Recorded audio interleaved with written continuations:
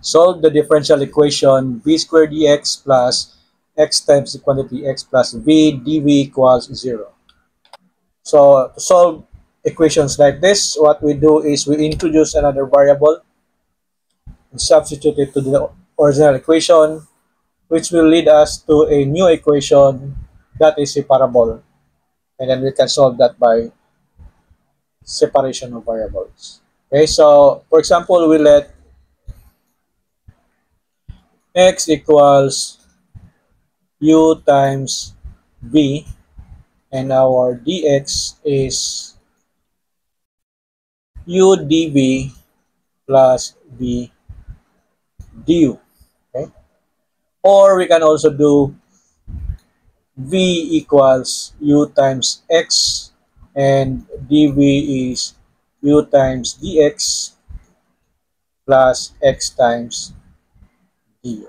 The problem with this is we will have a complicated multiplication, because if we substitute this dv here, we will have to multiply that with this, compared to if we substitute this dx here, we only need to multiply that with b squared. Okay? So we will use x equals uv. So we substitute this here. So the first term becomes v squared times u dv plus v du, plus we substitute x here, and here we get uv times uv plus v dv equals 0. Okay? Then we multiply v squared here, we get u v squared dv. We multiply it here, we get v cubed du. Then we multiply this, so uv and dv, we get plus u squared v squared dv, and multiply this here and here, we get plus uv squared dv equals 0. Then we collect like terms. These are like terms. We add that, we get 2uv squared dv, and then we copy this. Another dv term, we have u squared v squared dv, plus the last one, we have v cubed du equals 0. Okay, so for the first two terms, we have a common factor of u v squared dv. So what's left in the first term will be 2, the second term will be u. Plus we copy this one, equals 0. So we now have an equation that is separable. So by separation of variables, we will multiply this equation by 1 over v cubed over u over 2 plus u. Okay? So first term, we are left with just dv over v. Second term, we will have du, v cube will be cancelled out. We only have du over u times 2 plus u equals 0. So we integrate to solve the differential equation. The first term is just ln of v, but the second term, we need to do something about this one. What we do is we decompose this fraction into partial fractions. Okay, one with denominator u, the other one will have a denominator of 2 plus u. So we do not know the numerator of the first term. We can just call it A. We also do not know the numerator here. We'll call it B. Next is to multiply this equation by u times 2 plus u. Left side will now be just 1 equals the first term will be A times 2 plus u. The second term will be B times u.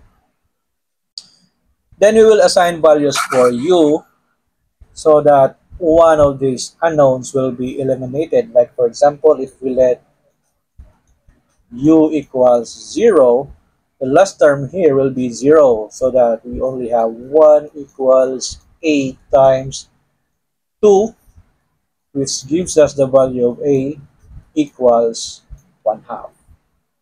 And then if we want to eliminate this, we just assign u to be equal to negative 2. So the sum here will be 0 multiplied by A will be 0. We only have 1 equals B times negative 2. That gives us B equals negative 1/2. So meaning 1 over U is 1/2 over U minus 1/2 over 2 plus U. So this equation now becomes dV over V plus 1/2 of U minus 1/2 of 2 plus U times du equals 0. So we can now integrate that. So let's copy that first, put it here. So if we integrate this one, first term will be ln of v. The next term will be du over u, or 1/2 of the ln of u minus 1/2 of the ln of 2 plus u equals c or ln of c. So it will be uniform, no? And we will multiply the whole equation by 2. We get to ln b plus ln u minus ln of 2 plus u equals 2 ln c. Properties of logarithm, this will be ln of v squared plus ln of u minus ln of 2 plus u equals ln of c squared, or just ln of c. Again, by properties of logarithm, this is uv squared over 2 plus u equals ln of c. And then we get the exponential of both sides of the equation. We get e to the ln of uv squared over 2 plus u is e to the ln c.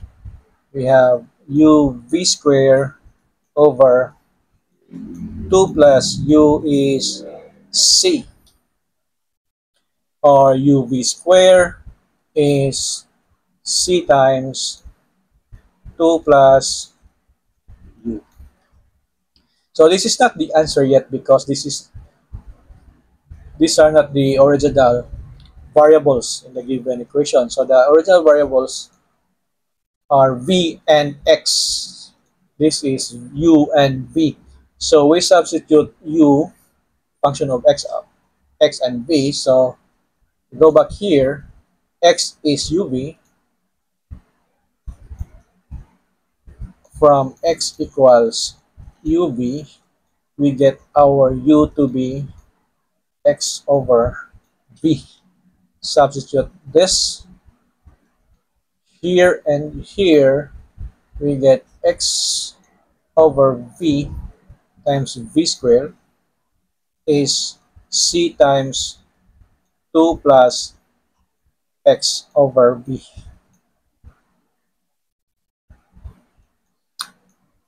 For the meantime, let's just copy this.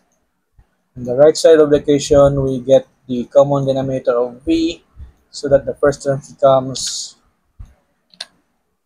2v plus x. So we multiply the whole equation by v, we arrive the final answer xv squared equals c times 2v plus x.